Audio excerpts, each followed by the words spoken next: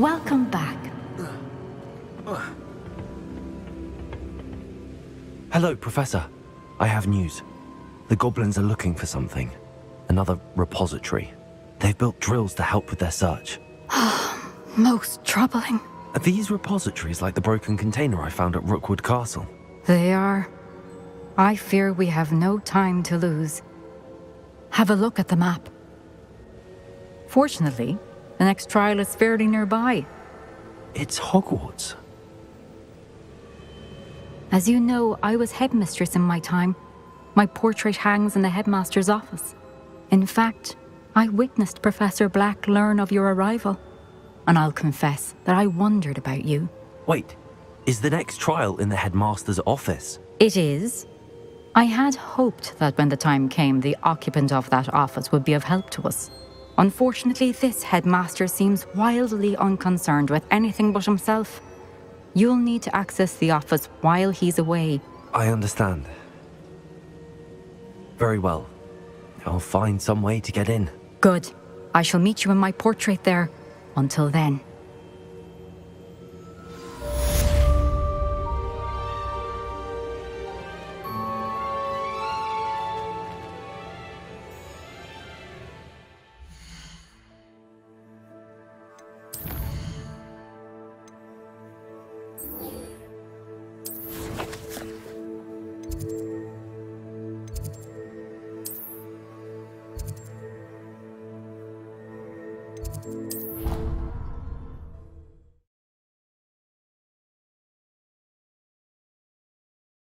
Master's office.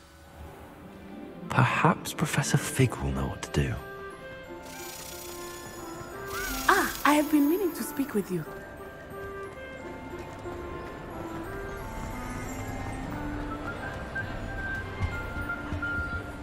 Revelio.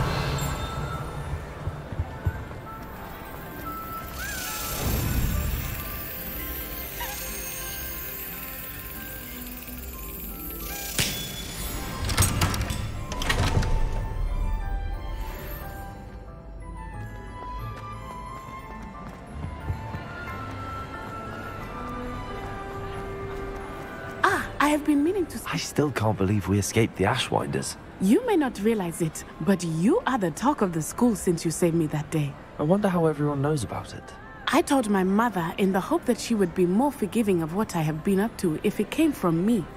She likely told other professors, and news travels quickly.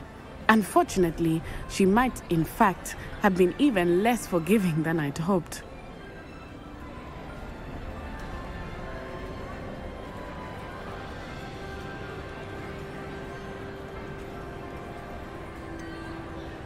I don't blame her for being concerned.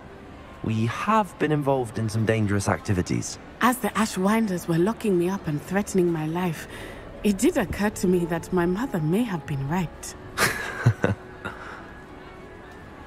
Has Officer Singer done anything with the evidence we provided? She has not. Harlow is as strong as ever. Someone needs to stop him, whether it is us or Officer Singer. If someone had stopped the monsters like him in Matabeleland, my father would be alive today. What exactly happened to your father? It was a beautiful day. My mother had gone to tend to a neighbor who was ill, and so my father and I were galloping in the savannah. Galloping? Your father was also an animagus, I take it? He could become the most majestic giraffe, and he would carry me on his back, my arms around his neck. We were on our way home when we surprised a group of bandits who had come from our village. One of them saw me just as he removed a scarf from his face. He shouted and then aimed his rifle. He didn't want you to identify him. Exactly. In an instant, my father bowed his neck to protect me and was hit. As he fell, my father changed back into his human form. When the bandits saw this, they turned and ran in fear. Magic terrified them, and then he was gone. And it was all my fault. Your fault? How so? He died protecting me. If I had been capable of protecting myself, he would still be alive today. My mother and I tried to go on without him, but it became too much for us there. A few years later, we left to come to Scotland. Do you think taking down the Ashwinders will avenge your father's death? No. Vengeance is not what drives me. My father would not want that. He and my mother raised me to believe that it is a privilege to be able to fight for those who cannot. I know there is risk involved, but I feel it is worth it. I am glad you seem to think so too. What does your mother think about all of this? Well, as you saw, she worries a great deal. She is an excellent seer, but I think it bothers her to this day that she did not see my father's death coming. She misses him, as do I. So I believe on some level she understands my need to seek justice in a small way. But that does not mean that she likes it. Do you think your father would approve of the things we've been doing? Oh my, that is a good question. In theory, yes. Although he would worry as my mother does. But I think he, of all people, would understand my persistence. My father never shied away from a fight for good, no matter how ruthless the foe. And I think he would have enjoyed knowing that I had a compatriot like you. I'm sorry, Natty. I can't imagine what you've been through. Your father sounds exceptional. He was. Truly extraordinary. And thank you for your kind words. We all have our burdens. My father had a saying about that. Yes, I remember. Rain does not fall on one roof alone. Exactly.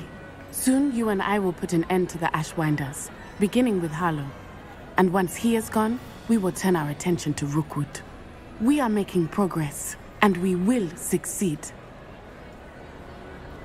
Thank you again for saving me. You deserve all of the praise you have received. Revelio!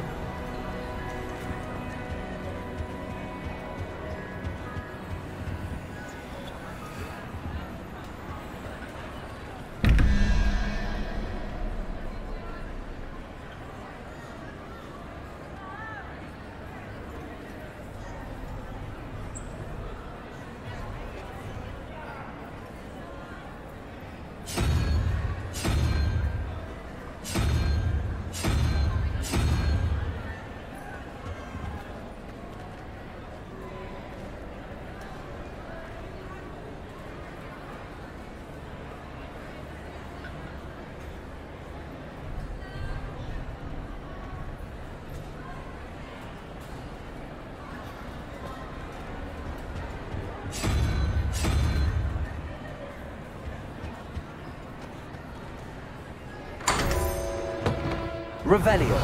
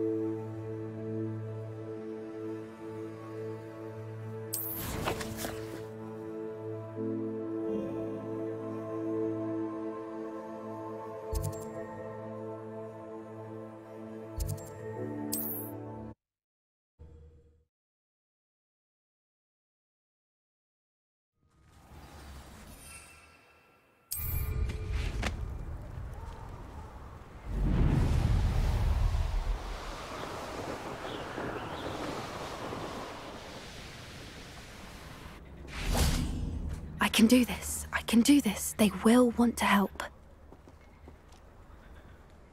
Is this where we're meeting the Centaurs? Well, they don't exactly know we're coming, so it's less of a meeting and more of a surprise, I suppose.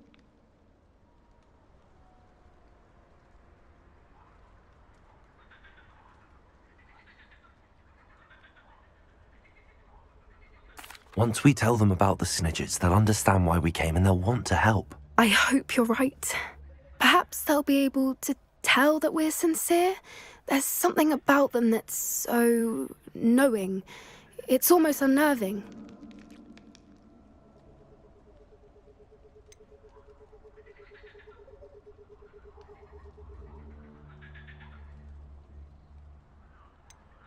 I suppose they are known for having an air of omniscience. That's exactly the right word. Never mind. What is it? It's nothing, truly. We've no secrets to hide. Speaking of secrets, I do want to tell you why Victor Rookwood's after me. He's working with Ranrock, and Ranrock's after something I found at Gringotts. Fig had a portkey that led us there after the dragon attack.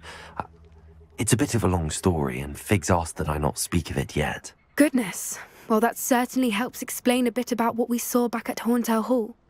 Of course, I'll guard your secret as if it were my own. Even the centaurs won't know. We'll simply be honest with them about what we're trying to do. They'll have to help us, won't they? Yes, of course. You're absolutely right. We'll meet with them, tell them about the Snidgets, and I'm sure it'll all be fine.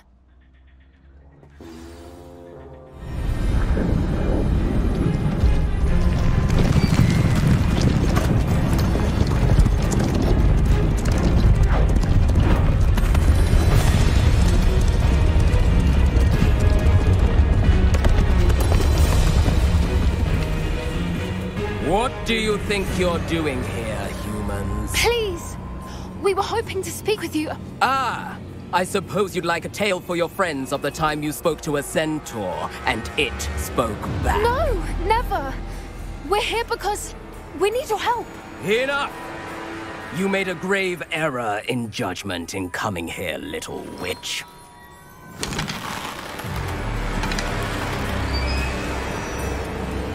Leave them be, Alec. We do not harm the young. It is not our way. You forget your place, old fool. I'm the leader of this herd, and while you cling to our way, their kind continue to slaughter beasts like us without a care! From what I can see, they have slaughtered no one. They will leave here unharmed. Mark my words, Doran. If I ever see them again, it will be all 3 of your heads.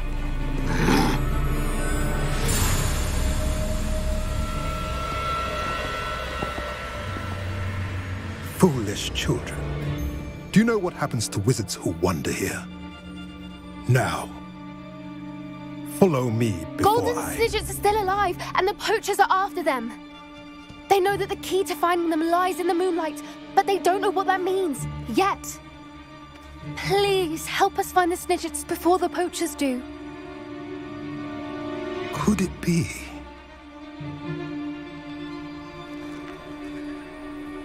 In the south, there is a cave within which lies what the poachers seek. A moonstone. Retrieve it and place it in the henge in the forest. I, on the other hand, must go speak with the herd. Find me after you have done this.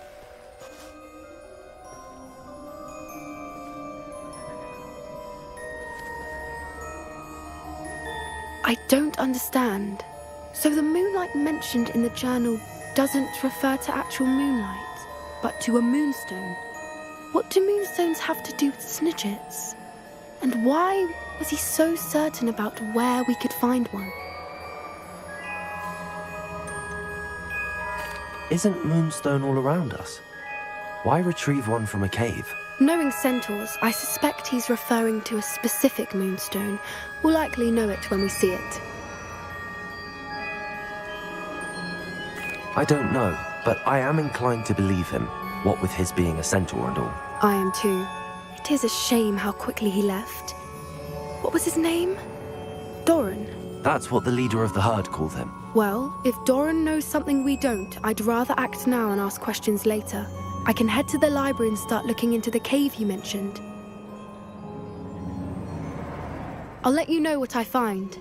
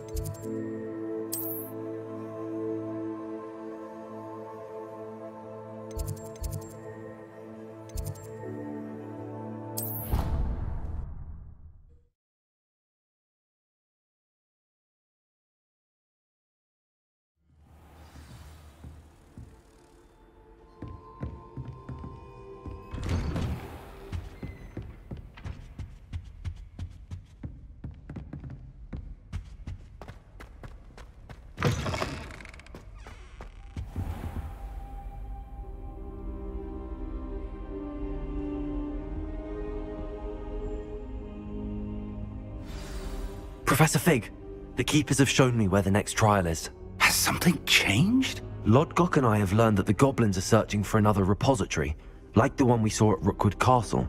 And I discovered that they're building massive drills to help in their search. Professor Fitzgerald seemed very concerned. I see. Ranrock clearly knows even more than we suspected. And sir, there's something else. Lodgok knew Miriam. He knew Miriam? They encountered each other at Rookwood Castle. She was doing research. That's where she found the container with the portkey. He liked her so much that he let her leave with it, despite orders from Ranrock. I don't know what to say. She could win over almost anyone. I want to hear more of this. And, in fact, I'd like to speak with Lodgok directly. But we've no time now.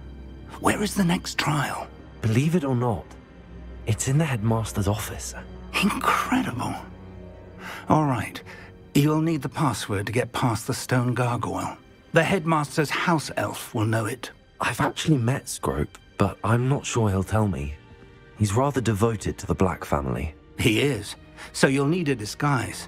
I have just the thing. A polyjuice potion. You'll look and sound like Professor Black. Wait, doesn't Polyjuice Potion require a bit of the person you want to change into? And take ages to brew? It does. So how do you already have Polyjuice Potion to change into Professor Black? One never knows when such a thing may come in handy. Let's just say I felt the need to be prepared for anything after my fruitless trip to the Ministry on his behalf. Now, time is of the essence. Drink up and I shall explain more.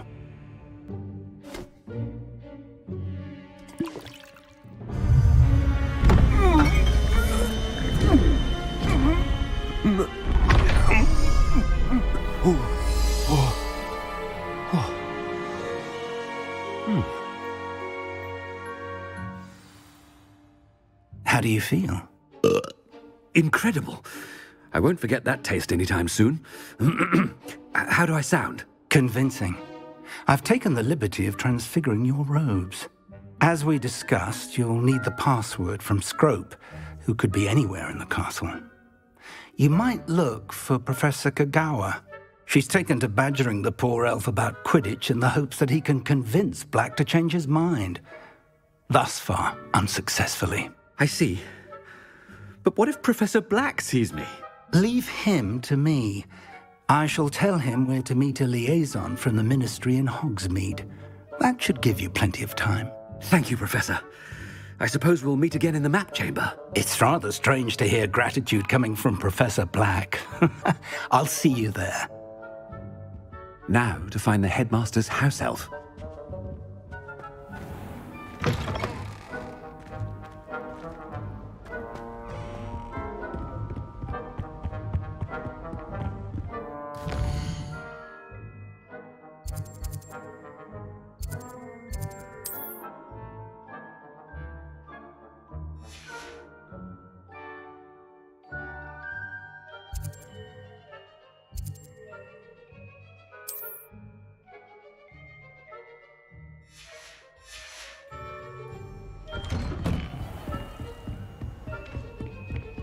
Professor, a moment of your time, please. Professor, I was hoping to catch you.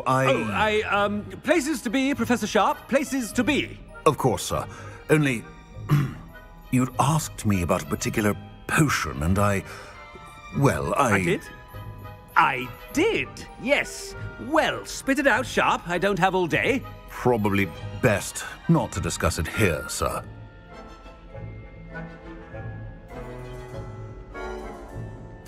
I assure you, Sharp, you may speak freely. Very well.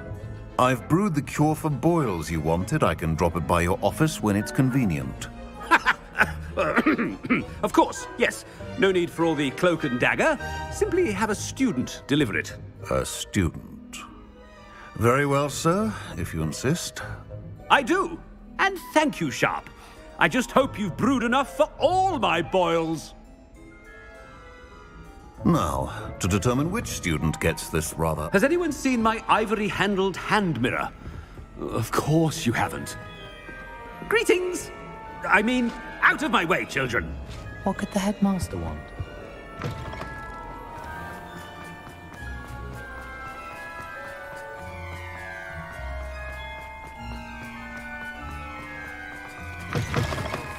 I haven't time for any of you at the moment. None. None at all. Move aside.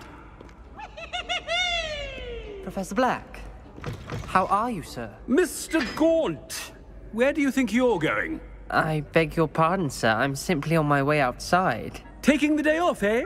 Typical student, wasting the hours away. I have to write 20 inches on Dittany and its uses. Was heading to the greenhouse. Ah, yes. Mixed with bubo tuber pus makes a fine mustache paste. Yes, mustache paste. I find. Are you feeling all right, sir? You don't seem yourself. I assure you I am quite healthy, Gaunt. If I need a medical diagnosis, I shall head to St. Mungo's.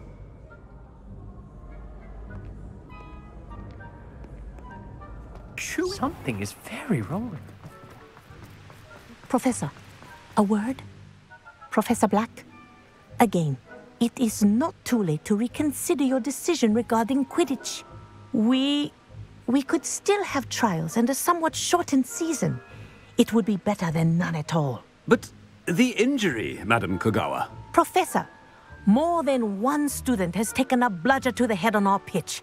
I dare say it knocked some sense into them. And they are fine now. The fact that it happened to be a pureblood, well, that's no reason to... What nonsense! That you would trivialize the health of a student over a silly game. A silly game? You are quite impossible sometimes. Sir, I've a good mind to write to the Department of Magical Games and Sports at the Ministry about you. Good idea. I can even provide the parchment should you need it. Now, where is my elf? Parchment? Very well, I will, and with pleasure. And I spotted Scrope in the Great Hall. Seems to be avoiding me. I wonder why. Good day, Madam Kogawa. What did we do to deserve him as a head? I wonder almost daily why I accepted this appointment from the Ministry.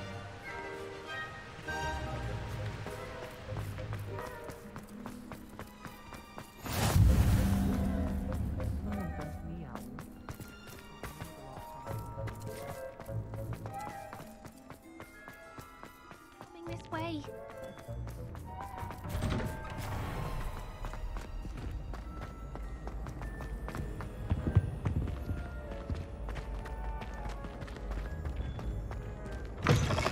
If you must speak with me, consult my secretaries or what have you.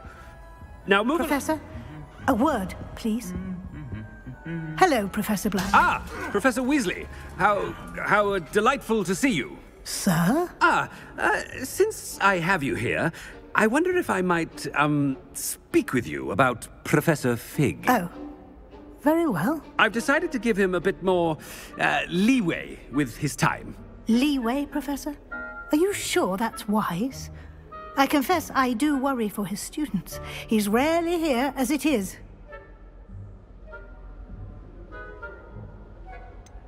I realize that, and I'd like to keep it that way. I see. But, sir, if I may, I am wary of how much time the new fifth year seems to be spending away from the castle, supposedly on Professor Fig's behalf. I've heard unsettling rumors of their escapades. Everything from sneaking into the Forbidden Forest to confronting Ranrock's loyalists and Rookwood's lot. What? Goodness. You cannot believe everything you hear, Professor. No, you cannot. I mean, I shall keep an eye on Fig. You simply keep doing the wonderful job that you're doing. Simply wonderful. Thank you. But I'm happy to look into... Good. That'll be all, Weasley. I mean, Professor Weasley. Good day. A wonderful job. Leeway for Professor Fig. I shall never understand that man. That ought to give Professor Fig some breathing room. Professor Black is happy with Scrope's performance as his house elf. There's no doubt in... Ahem! Attention, students! I hereby decree that the Great Hall be forthwith decorated in the stunning banners of Slytherin. I shall be taking no questions at this time. Or ever.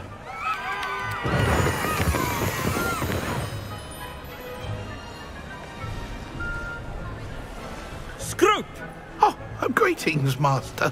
Remind me of the password to my office. Oh, but Master made Scrope swear never to tell anyone, even Master himself. How dare you question me? I've a mind to give you a matching set of ears. Yes, sir. Of course, sir. Scrope begs forgiveness. It is the Black family motto, Master. Right. Of course. Master does remember it.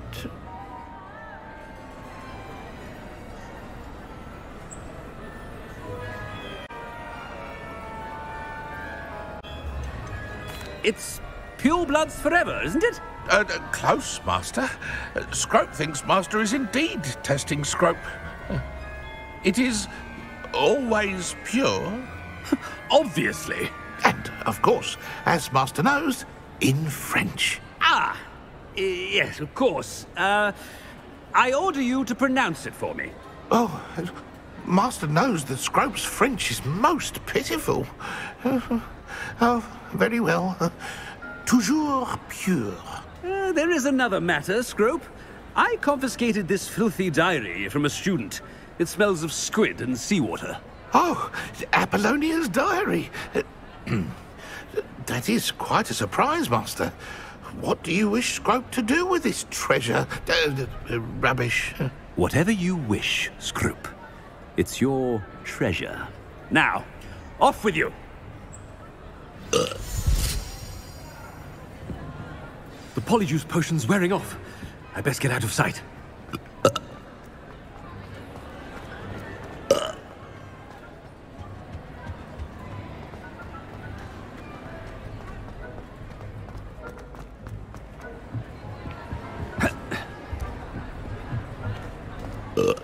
Made it just in time. It's wearing off. Fig was right. I can't believe it worked. Now to speak the password to the gargoyle.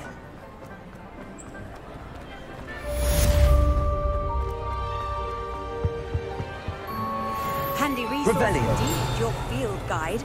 I'm most pleased to be included.